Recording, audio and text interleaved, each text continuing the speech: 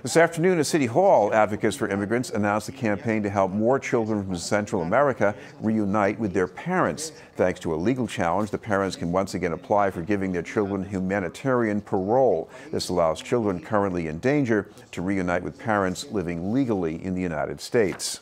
Estoy contento porque se ha reabierto el programa. I am happy because the program is going to be reopened, and it will help me to, reunify with my daughter. When I applied for this program, my daughter was 14. Now she's 18. This will be a great opportunity for many kids to be reunited with their family, and that's what I am happy with.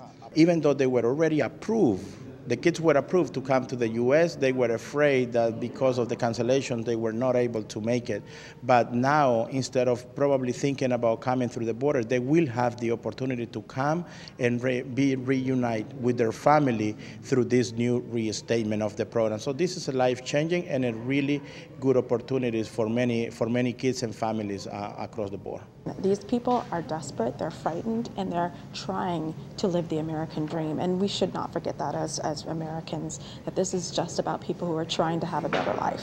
So let them breathe a little easier, knowing that they can have access to an equitable process and that their children will not be taken from them. The conditions in Central America are extremely dire and unsafe.